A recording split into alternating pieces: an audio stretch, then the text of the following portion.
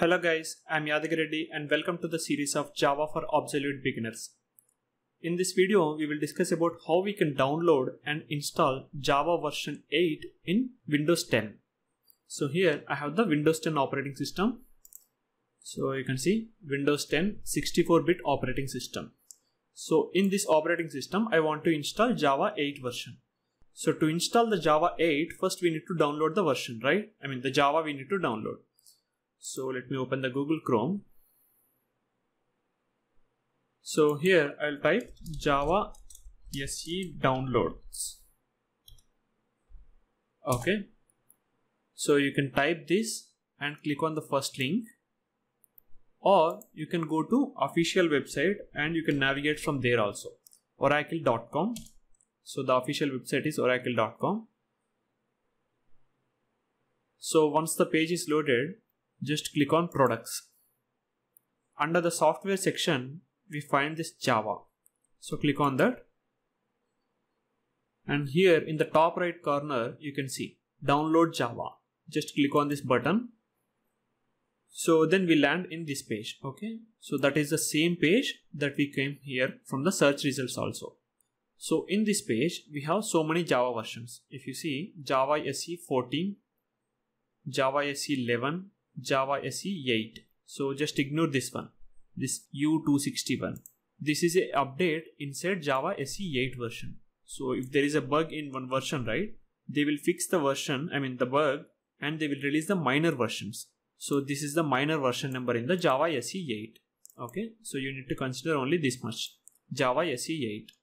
So here 8 and 11 and 14 is there. So I'm just going to use Java SE 8 in this one. Okay. So let me just download the JDK. So why we need to download only JDK? Why not the other things here? So basically JDK means Java Development Kit. This includes the JRE and the development tools for the Java. Okay. So if you don't know what is JDK and JRE, just come down here and you can see which Java package do I need to download. So here it says software developers. For the developers, you need to download the JDK. For Java developers, includes a complete JRE plus tools for developing, debugging and monitoring Java applications. So if you want to write a program, that is also like a development only. Okay. So that is why we need to download JDK. If you want to simply run any file in your system, you don't want to develop it, but you want to simply run any application which is developed on Java. In that case, you need to download the JRE. So now I am downloading the JDK. So once you click on that, it will navigate to this page. So here Java software is available for different operating systems. Okay. So here you can see Java SE Development Kit 8 is available for Linux and Mac OS and Solaris and Windows. So inside Windows also we have again two versions here. That is for Windows 32-bit version and for Windows 64-bit version. So my operating system is Windows 64-bit, right?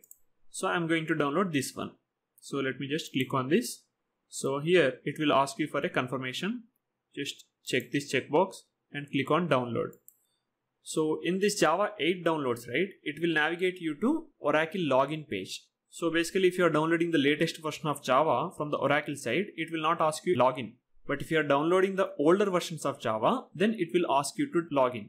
So here I have the account, so I will log in using my credentials. If you don't have the account, you can create it from here.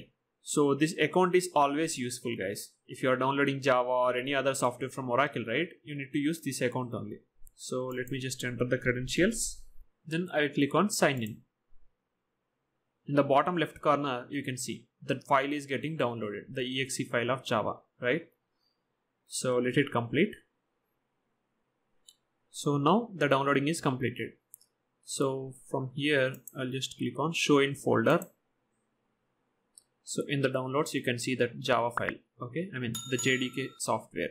So I'll just double click on this. Now the download is completed, right? I want to install it. So to install, just double click on the software. So it will give me this window, okay? So here I need to click on next. So now it started the installation. So when you are installing this JDK, right, first JDK will be installed, then JRE will be installed. Okay. So in this window, you can change the path. So by default, the Java software will be installed into program files. Okay. So if it is a 32-bit operating system, it will go into program files. In the bracket, you will have into 86, right? So inside that folder, it will go. If it is a 64-bit operating system, it will go into program files. In the C drive, program files, and it will create a new folder, Java, and inside the Java, it will create JDK folder for JDK. Okay, so first it is installing the JDK software. So if you want to change, just click on the change button. You can choose any different folder or any different drive also. I'm not changing anything. I'm keeping it like that. So I click on next. So now it is installing the JDK software. Okay, it is not installing JRE as of now. Only JDK is getting installed. So after completing the JDK installation, it will install the JRE. JDK means Java Development Kit and JRE means Java Runtime Environment.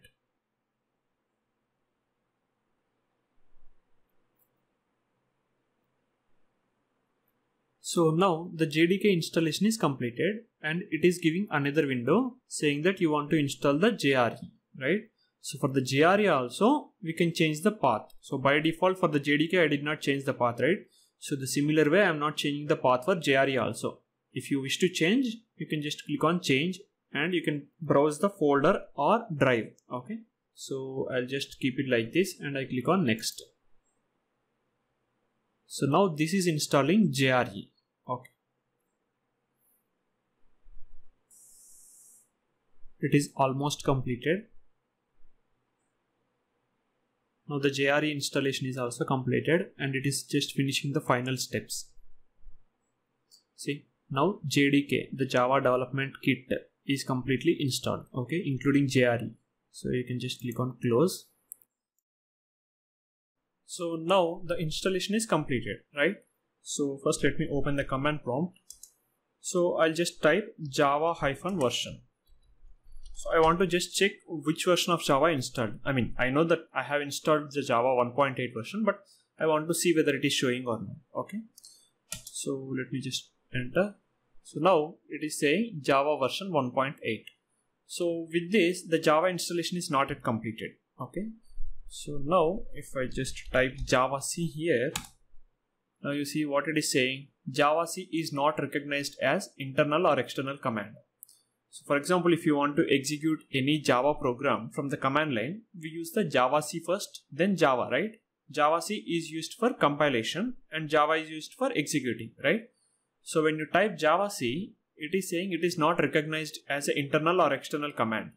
Why? Because I have installed a Java version, right? But still it is not recognizing this javac command. Why it is not actually recognizing it? So the reason is, by default, when you install the Java, the path variables, the environment path variables will not be updated. Okay. So we need to explicitly update the path variables. The JDK actually contains some development tools, right? So for example, you want to compile a program. So you are using javac command, right? So the javac command, the tool is available inside the Java softwares. So the system is actually not able to recognize where this software is present. So we need to explicitly tell the system that this is the path where you need to look for this software, this javac or Java software. Okay. So that is where this path come into picture. So now let me just open the C drive because I have installed the software in the C drive, right? In C drive, program files, in the program files, Java, and inside Java, we have JDK. The development tools are available inside JDK, right? So here, all the tools are available inside bin. Okay, inside the JDK, we need to go to bin. So here, if I just type javac, so you can see here, javac tool is there, right? Javac application. So this application is not actually recognized by the system. So now I need to explicitly mention, go to this path and identify that application. Okay. So how I can do that? I'll just right click on this PC. So here basically I need to update the environment variables. Okay. So you can directly search from here, edit environment variables, or you can go to this system properties, then click on advanced system settings, and here just click on environment variables. So this will open this window. So here we have two sections, the upper one and the bottom one, right? So if you are updating your path variables in the upper section, it will only restrict it to that user. So here you can see the heading also. User variables for Yadagiri Reddy. So the login username is Yadagiri Reddy. So if I update anything here, only for this Yadagiri Reddy username, it will be applicable. Okay.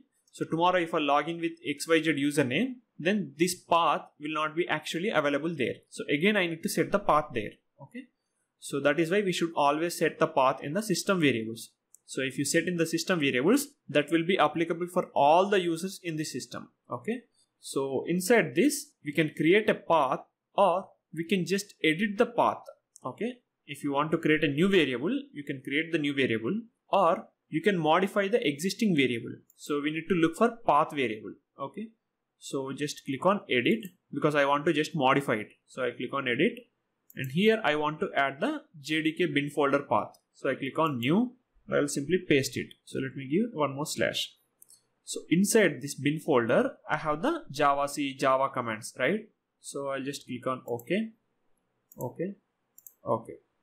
So now the environment variables are set, right? So let me just close this command prompt and again I will open that. So now let me type javac. So this time it is giving some help menu, right?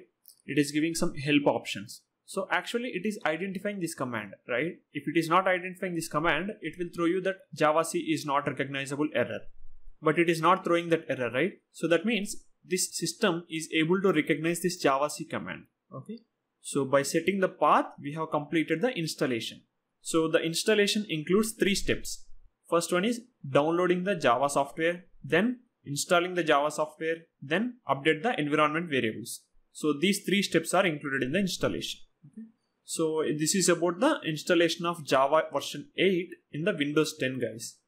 If you have any doubts or if you have any problems while installing the software, please let me know in the comment section below. Thank you for watching. Bye bye.